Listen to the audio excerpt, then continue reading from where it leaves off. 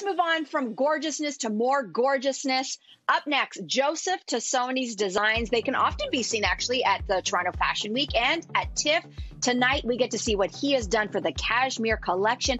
And I understand, wow, he has added some very special details to this dress. I mean, it's stunning, but we got to look closer, right, Joe?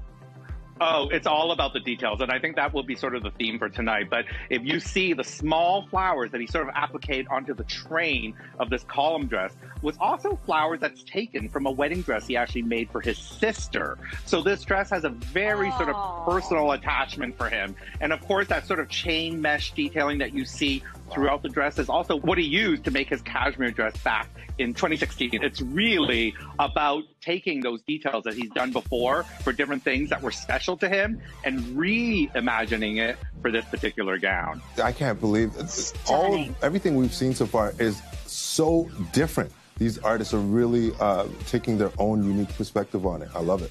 And beyond the fact that he's also doing something great, I have to tell you guys that he was one of the first Canadian designers to actually manufacture and produce reusable COVID masks during this pandemic and be able to give it to a Burlington hospital. So I think, that as busy as he is in creating these imaginative designs, he's also really helping.